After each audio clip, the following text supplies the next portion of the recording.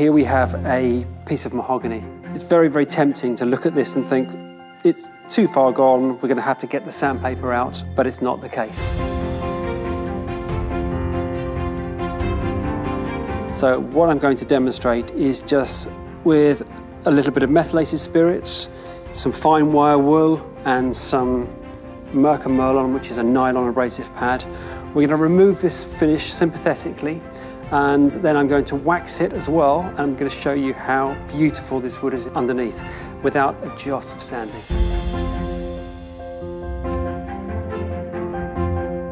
Now this finish I know is a shellac finish, so this is going to slowly start melting that shellac finish, and then I'm going to go over to the mica. That's just going to break through, but still very, very sympathetic.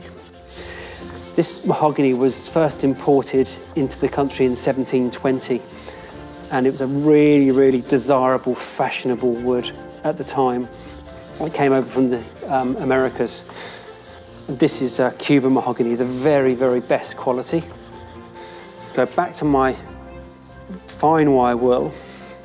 We're starting to really get this finish removed. And that's it. Now, what I'm going to do is just dry this off.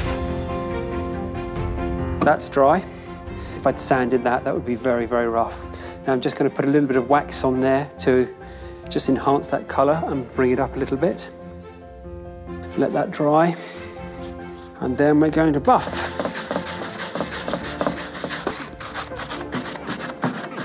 And then we get just a clean piece of rag. Normally use a bit of polishing rag, but this is absolutely fine. And there we have it.